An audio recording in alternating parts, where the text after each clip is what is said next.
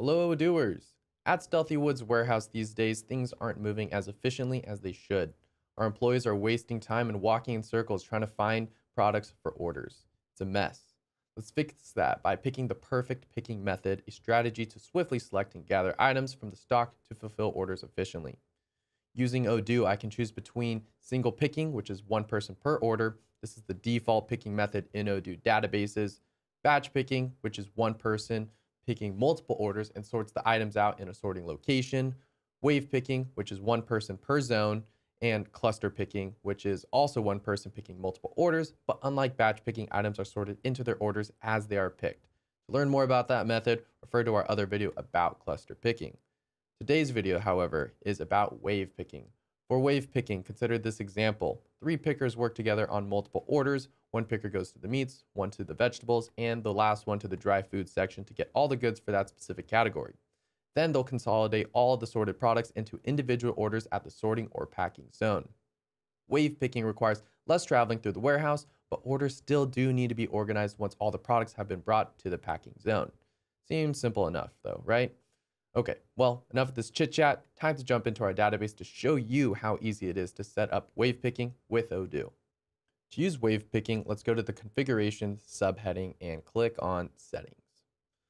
Under the operations section here, we want to make sure that batch transfers and wave transfers are enabled. Awesome. Next, let's head down to our warehouse section here, where we want to make sure that our storage locations and multi-step routes are enabled. Perfect. If you're enabling these features for the first time, don't forget to head over to the left corner of the page and select Save. But now with all of our features locked and loaded, let's adjust our warehouse's workflow by going to Configuration and selecting Warehouses. Then from here, we're going to go ahead and select on our Stealthy Wood warehouse.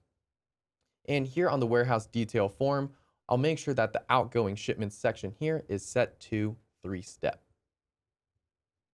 Now let's see how wave picking works by creating a sales order. To do that, we're going to go to the sales application and click on New.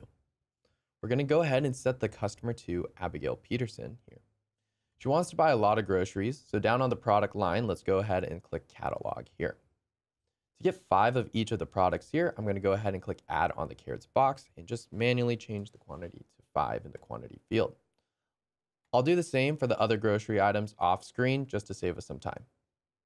Boom, editing magic. Now I'll click back to the quotation. And here I see that all the products have been added to the order lines. And I also see that it's really expensive to buy groceries nowadays. Yikes. Well, either way, I'm going to go ahead and select confirm here because expensive or not, Abigail's still got to eat, you know? Next, let's create wave transfers in the inventory app. From here, we're going to go to the pick card, select these 3 dots on the icon and select operations. Here we can see the itemized list of products from different sales orders. From the From column, we can see where each product is stored. Since we want to create waves based on where these products are located, let's group by location. To do that, I'm going to click the down arrow in the search bar up at the top and select location in the group by section. It's important to note that in order to create a wave transfer, all items must have the same operation type.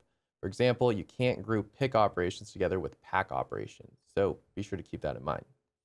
Now, to create a wave containing all our dairy products, I'll click on the drop down here for dairy and reveal the nested list. Then I'll select all the checkboxes stored with the dairy location and click Add to Wave.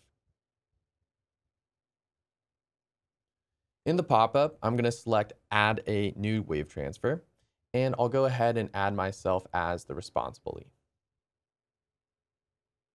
And we'll go ahead and hit confirm. Notice the batch transfer column has been updated to show all the products that have been put in the same wave transfer. Now, we just need to put all of our meat in a separate wave and assign another user as the responsible. The vegetables and the produce location will go in the last wave and will be handled by our main man, Steve. I'm going to take care of those off screen again to save us some time, but I'll be using the same process you just saw, so don't worry, Odooers, you're not missing out on anything.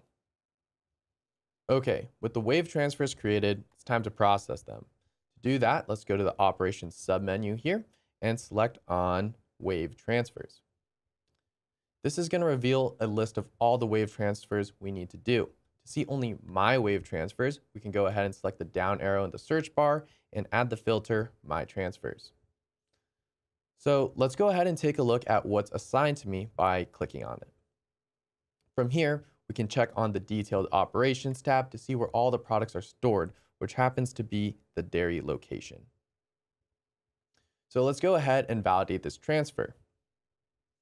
And while I was carrying all my things to the packing zone here, indicated in the To column, I also saw Steve and Jose with all their items coming from their zone.